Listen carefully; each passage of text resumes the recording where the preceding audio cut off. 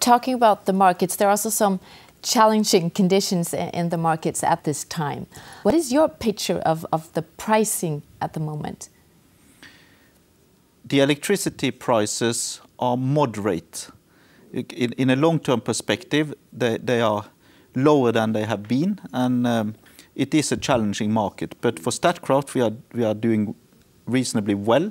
We have secured long-term contracts many years ahead for half the production in the Nordic region, and we are able to cope well with the market that we have. So I'm quite optimistic when I look on the outlook for the earnings. But what about the risks that are connected to supplying so much new renewable energy into the markets and the risk then for oversupply? There will be a long period ahead of us where there will be pressure on prices with more renewable energy coming into the market and closures of coal-fired plants, gas-fired plants and nuclear capacity. But in Statkraft we are well positioned. We have a lot of renewable energy in our portfolio and only 2 modern gas-fired plants in Germany and 50% in Norway in our portfolio here. There have been so many radical changes in the markets the recent years. Now, what do you expect in 5 years from now? In the next 5 years, I would expect the European market situation to be challenging, as we have seen over the last years now, combined with the good growth in several other parts of the world.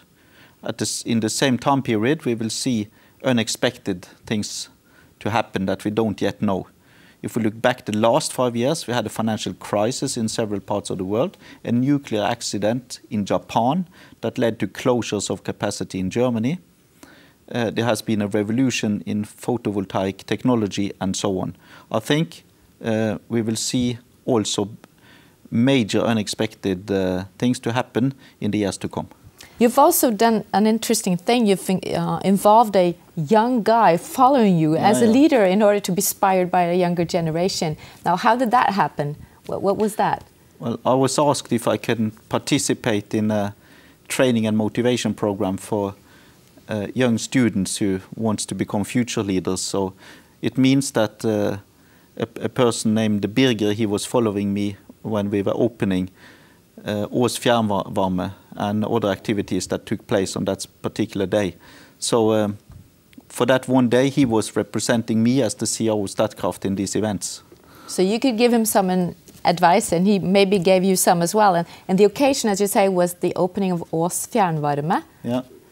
Yeah, I think I learned equally much from him as he learned from me. And when we were at Ås Fjernvarme, that was a splendid occasion for such an event, because this project has been running very well without any serious accidents, on cost, on time, about 145 million kroner invested there. And it adds up to a capacity of district heating in Norway now at a total of about 1 terawatt-hour. So it is an excellent example of the good work going on in that business area of district heating.